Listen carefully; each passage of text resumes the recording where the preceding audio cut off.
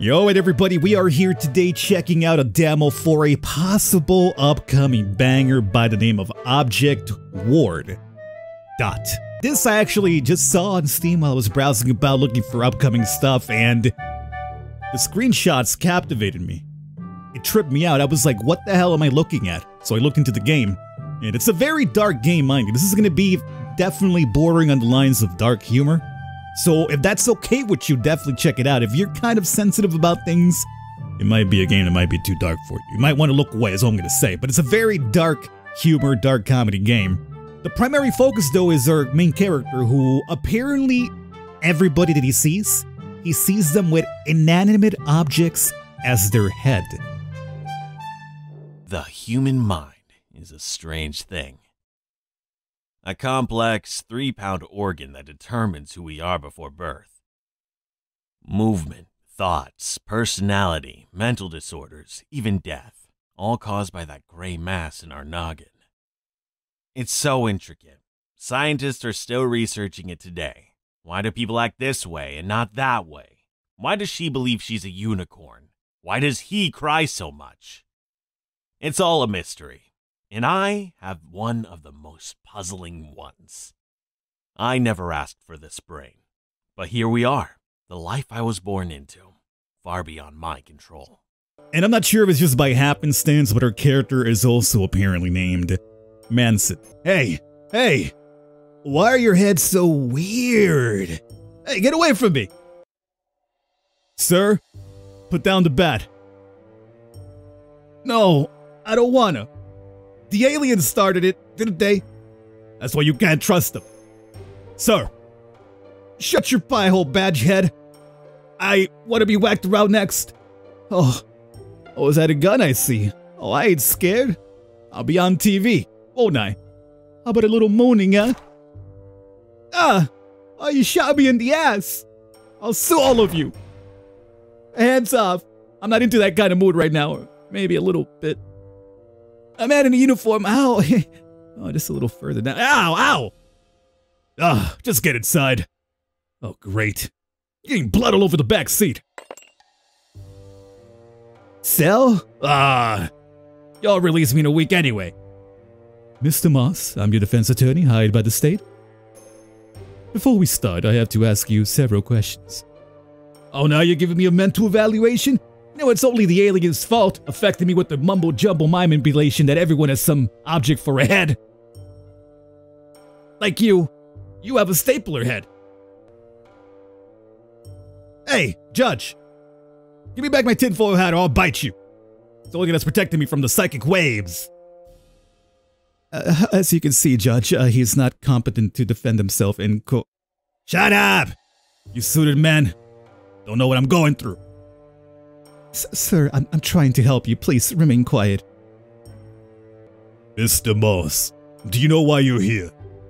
Self-defense. Now let me out of these handcuffs. I'm afraid I cannot.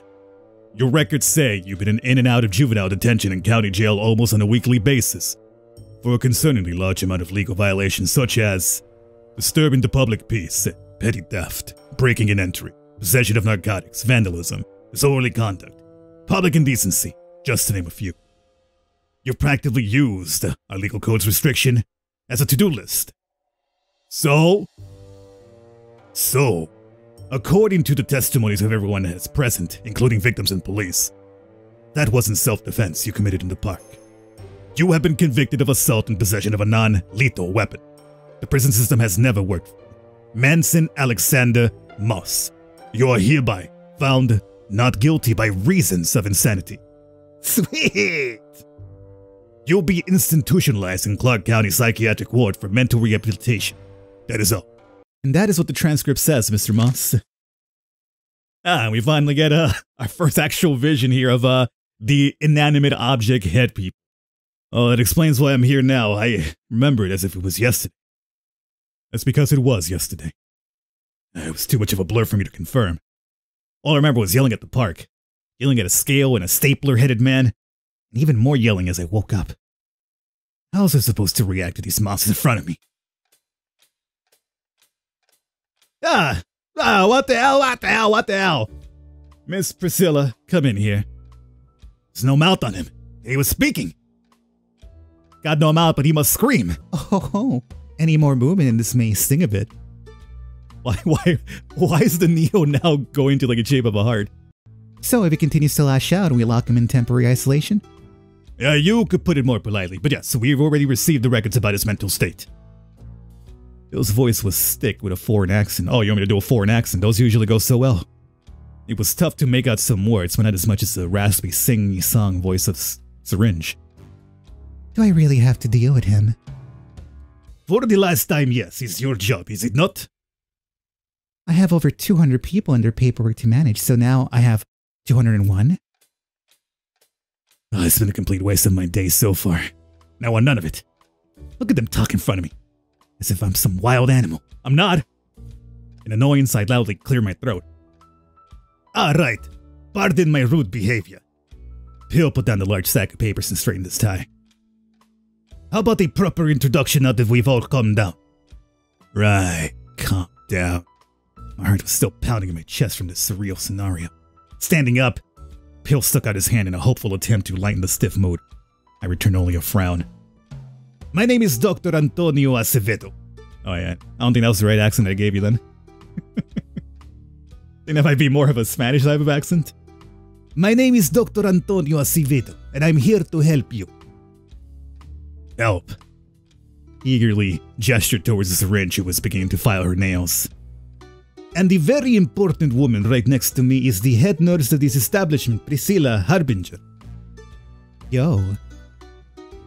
You are currently residing in the town of Clark County, New York, specifically its renowned psychiatric hospital. Though many hospitals have a mental health section, this complex here is only for patients with conditions such as psychotic or personality disorders. How many times have I told people recently I'm not a loony? The judge should be thrown in here, not me. Mr. Moss, you're not a loony. There's no reason for you to use such words. What would you call me? Someone in need of guidance and assistance. You have been sent here on court orders for mental rehabilitation. And we're gonna spend a delightful time together, singing in a circle, knitting like grandmas, and of course, talking all about our problems. Behave. But was I wrong? The doctor crossed his arms and shook his head, his wrapper crinkling in lieu of a frowning face. God, that's creepy. Indeed you were. There's many different types of therapy. In order for our progress to occur, Mr. Moss, I will be your psychiatric therapist for these next few weeks, months, or however long it'll take. We'll be working together. Now a personal psychiatrist, the ones that force feed you pills to control your mind. Oh, any trust that he could have gained from me was immediately thrown out the window. My hands balled into a fist again. The doctor scribbled something in his clipboard before looking back at me. Is everything else okay? Do I have something non-human for a head, as the transcript says? Object heads, you refer to them as. Now wants me to answer? What is he thinking? Wanted to get friendly with me after how he acted earlier. But the threat of another sedative stabbing me was a motivation to be somewhat cooperative. Yeah, you do, you pill bottle. Doctor's shoulders shook up and down in amusement. And of course, his top wrap removed the same. Again, he hastily scribbled. Oh my, that's quite interesting. We'll start our sessions in a couple of days. You'll have to go to group therapy, as Miss Priscilla was mentioning before, but my door is always open if you need someone to talk to. I'll send a nurse to explain the details later. Well, why should I go to therapy though? I can take care of myself on my own, so let me leave. Due to your unpredictability and temper, you're classified as a danger to society, so I would say yes, you have to. Oh, I didn't mean it in such a negative way. Don't give me that glare, Mr. Moss. I meant that once you have been observed to be improving and self-sufficient, you may receive my signature to leave. But during your time here, you'll have to obey all of the staff. I have no doubts that you'll be just fine. I've helped many patients here, so there's nothing to fret about. Anything else you would like to say? My ass hurts. Yes, this hospital staff is equally apologetic, but you refused to put on the bat, so the police had no choice but to use their bullets. The sensation may be uncomfortable, but should go away in several days. Let me know if the pain otherwise persists. I'm a doctor for your mental health, and I know how to take care of every patient who walks into my office.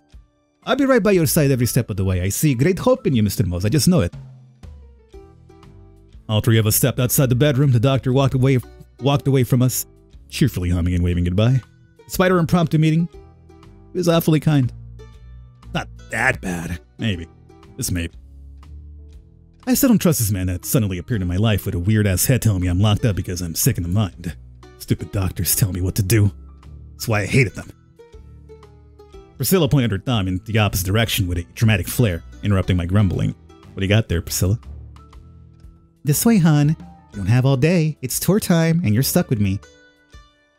Head nurse and her attitude wasn't much better. Priscilla's high heels resounded off the linoleum floors, forcing me to rapidly shuffle my Velcro shoes to keep up. Wait, Velcro? Remember before passing out that I was wearing sneakers. Looking down, my original prison uniform was replaced by an itchy sweater and an ill-fitting sweatpants. Indeed, soft white shoes were fast secured to my feet. Fantastic. So I wonder how my shirt changed and who changed me. Passed by some signs on the wall. First sign had nothing but a disgustingly long list of red X's with pictures by the side. No belts, no lace shoes, no ripped clothing. The others hardly caught my eye, but there was undoubtedly more rules. Ish, this place really is a prison. Continued to squint all the papers until I heard Priscilla's heels impatiently tapping. Ran to catch up with her. Yep. Those were the rules. Having fun so far? Absolutely kick-ass. It was quite a surprise you gave us this morning, but I like your spunk, hon. Don't cause any more trouble and you'll be just fine. Or I'll use my trusty needle. Okay. Do it. Do it. Like Priscilla, Dr. Acevedo, and the chaos that happened the other day, everyone in front of me had an inanimate object for a head. Some had commonplace heads such as TVs, while others had more peculiar ones like candles or darts. Did I use them to watch TV? Or possibly smoke a cigarette-headed person? Possibilities were tempting. Not to mention I could really use some tobacco at the moment. And all of a sudden, a door that we passed by slowly creaked open.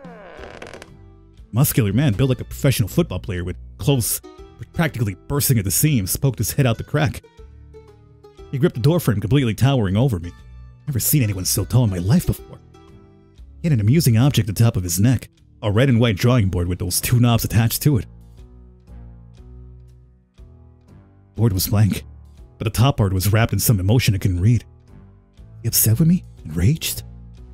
The giant and I stared at each other, waiting to see who would break gaze or speak first. I didn't have that kind of patience, though. His intimidating presence made my voice sound more like the squeak of a mouse. Hey, buff guy, hi, what do you want? The door could have broken my nose with how quickly he slammed it shut. Before I could register what happened, Priscilla gestured the plaque hanging next to the door. That's Jones Carvey. He's a patient you'll be going through group therapy with, alongside with everyone in this hallway. He's been staying here for a couple of years, so don't mind him, he's harmless. Years? That's right, years. What was the age he was admitted here again? 18, 19? Oh, it's all allowed, you know. Not for the rest of their lives, but if there's room and a proper reason. Why so long? Is he forcibly hospitalized like this? I never managed his case and it's been a while since I've cared to ask. You can always ask the other patients or Jones himself if he'll ever open the door again. By the way, since I took a long look at your file with Antonio before you were dropped here, what kind of head do you see me as? Syringe. Oh, cool. Does this mean I can impale people I run into them? How should I know? She's making fun of me. I should get hired here in the first place. Scurrying past us was a man in nurse scrubs and, for his head, scissors equally as sharp as Priscilla's needle. Ah, here's someone you can bug. Oh, God. Actually kind of terrifying. He skidded to a stop, holding a large stack of papers. Priscilla eagerly skipped closer. Oh, hello there. I haven't seen you before, and hello, Miss Priscilla. Are you giving the new patient a tour? Mm-hmm. The head nurse put her right hand on her hips while again pointing to the man in front of us. This is Kent Goldstein. Run to him if you need anything. Can do. I'll make sure your stay here is as welcoming as possible. How so? We can throw a welcome party, or I can introduce you to the other patients here, or anything really. That's what I'm known for. Not to mention he's a master at massaging shoulders and feet. Hey! Now that is an adorable, scissor-headed man. I smiled now, the first since I've been here. I help run some of the group therapy sessions, so if our schedules coincide, I'll gladly sit next to you if you like. Let me guess, it's as bad as Priscilla said? Not at all. It's a fantastic way for us to bond together. We're right next to one currently in session. Take a look. I approached the door windows that Kent was pointing to. Several grumpy members were sitting in a circle in silence, greatly boasting my enthusiasm about the exit therapy I'll have to attend. See? I can't wait for you to join.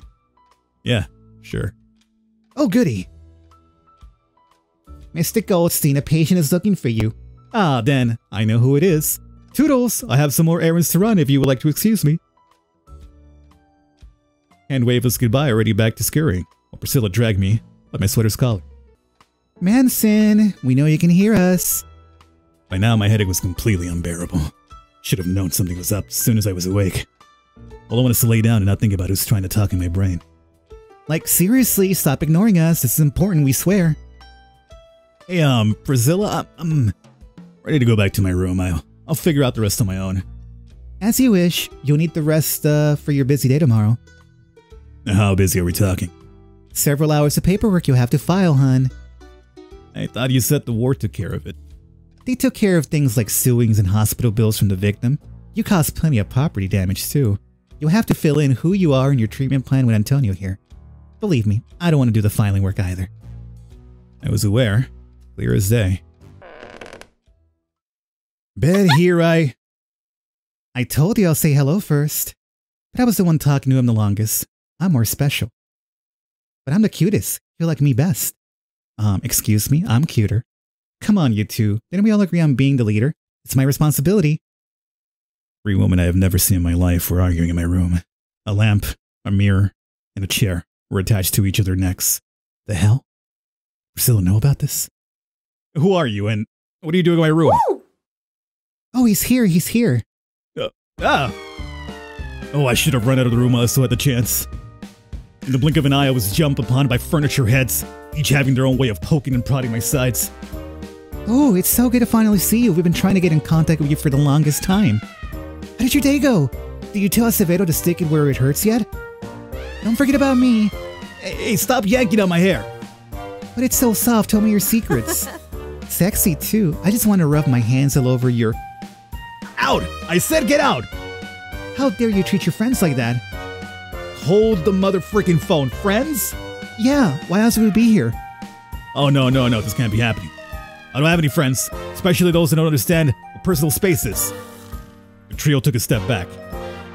Not like that, you dumbasses. I meant outside the... Never answer me. Why are you in my room? How do you know me? Aw, Manson's being mean. Don't worry, he'll come to his senses soon. You've been our friend for the longest time, ever since we could remember. How do you not know? So meeting you here is a long-awaited reunion. Aren't you glad? I don't care. I have a headache, and all you three are doing is pissing me off further. Are you guys gonna leave on your own? I'm gonna have to remove you. We refuse. We spent all this time preparing to welcome you. This is how you treat us? I want to make our time worthwhile. Please let us stay a little longer. How about a minute? Half a minute? Of course it is. You wouldn't dare. I'm not afraid to hit a woman either. It's 3-on-1, and I'll hit you twice as hard. Fighting is in my blood. Me too. My nails dug into my hands. Must you really engage with him in this manner? We're better than this. He insulted our hospitality. Do you think I could let him get away with that? Manson, listen to me. You don't want to do this. As soon as Mira laid her hands on my shoulder, I grabbed it, threw her back. But how light Mira was, she practically went flying. Lamp and chair stared. So be it. My back banged against the bed frame in retaliation. A flailing scratch of mine sent Lamp onto the floor, gripping her head. 1 down, 2 to go. Kicking Lamp out of the way, I grabbed chair into a headlock. No fair, let me go. I chuckled from her feeble efforts. If only she had a mouth to bite me to escape this position. But not so tough now, are you? Mira had stuck her foot under mine without me noticing. You sneaky. It tripped both Chair and I, driving us towards the window. Chair, who was still stuck in my grasp, but very shield-like, partially slammed through the window, panes and bars. Uh-oh. The noises of our scuffle should have attracted at least some nurses of security attention by now. But at this point, I hardly cared. Headache. What headache? I'm feeling so alive. I'll fight everyone that comes my way. Already Chair was down for the count. I pumped my fist up. This fight was too easy. Really? That's all you got? Oh, you were acting so tough earlier. 2 down, 1 to go. Driving my foot into her face quickly, took care of her. She won't bother me, not to mention stand for a while. I knew this wasn't a good idea. This is why I should have been leader. I triumphantly stood over the 3 groaning women, practically craning my ears for the sweet, sweet sound of defeat. How's that for a welcome gift? I told I wasn't afraid to hit you. What is my eye? Oh, do I hear round 2? She turned to face me, and in that moment, my blood froze. Inside Lamp's claw-like tear was a void. No blood, no brains. Nothing organic to be found. What? All present in the room let out a chorus of scream. What the fuck? Why are my arms on the floor? I'm human! Oh my god, my face is everywhere. It doesn't even hurt. I'm human, I'm human. No, you're not. What was left of my already dwindling rationality and sanity flew out the window.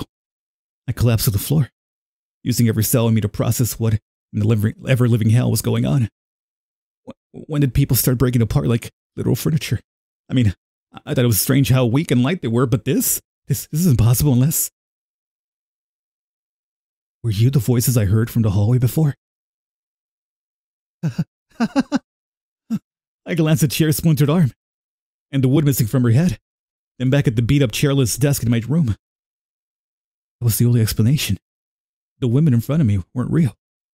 This is all a figment of my imagination. I had just had a fist fight with 3 pieces of my own furniture. But that just opened up a new can of worms. If my furniture was talking to me, does this mean that Dr. Acevedo and the rest of the people I met today weren't real? They were actually pill bottles and guns I spent an entire day talking with? How did I get in here then? Was it by an inanimate or human? What about that judge? Was he responsible? No, he couldn't have been inanimate. Or maybe it was the aliens again. What if they were made up too? Someone, anyone. Please explain, answer me. How much this is real? Blink of an eye, they were gone. Being only broken wood and glass littering the ground. Shakily gripped the bed frame to pull myself up. Get a hell like yourself, Manson, they're gone. All they wanted to do was mess with your mind. Next to my foot was a large shard, large enough to see my reflection. It's an object-headed Manson looking straight at me. Crushed it. Now a nervous pillow head was staring at me from the bed. I didn't see anything. Hello, Manson? 3 down, 1 to go, 3 down, 1 to go. I tackled her, bringing her body dangerously close to the window's ledge. 3 stories above the ground, and the only thing below is pavement. Pillow gripped the window frame for her life to maintain her balance. Not for long she would. Let's talk it out, Manson. Listen to me, I'm human, and it's wrong to commit murder. I don't believe you. Who are you? Dorothy, I'm Dorothy Smitty, your roommate. Have mercy. Why didn't anyone tell me sooner? It was recent. They just changed the plaque outside. Read it if you doubt me. So what are you here for then? Depression and delusions. I know how you feel, Manson, so don't do this. I'm real, just like you. I gritted my teeth. Her soft and frightened voice was getting to me. I felt my grip on her loosening slightly. She definitely wasn't acting like those furniture women. But it could be a trap. Well, this real bull isn't as cut as dry anymore, is it? I have more questions, so keep answering. If you're telling the truth, why is there only 1 bed? A mistake by the ward? Oh, how convenient. There's only 1 bed. Why are we roommates if there's only 1 bed? And with a woman? And you are my pillow, so you're a fake too? Not at all. Look, there's a pillow on the bed already. It was already a mistake by the ward. You already know this place is in poor condition and Priscilla is a lousy manager, so we're accidentally roomed. They're going to fix it soon. I'm your ally here. Who else will believe you? Well, apparently only no mercy is the only option we got here in this demo, so... Bye-bye, Dorothy. My hand shoved her forward. A couple of seconds later, a loud splat was heard in the ground. Sorry. Not good enough for me. That's been Object Ward. Hopefully you guys enjoyed. As I've mentioned, absolutely freaking insane. And that's the reason why it caught my attention when I was skimming through games on Steam. Hopefully you guys enjoyed it. All the information for this will be down below. Apparently slated to come out this year. Hopefully that is indeed the case, because this would be a wild ride for sure. I'll catch you guys next time.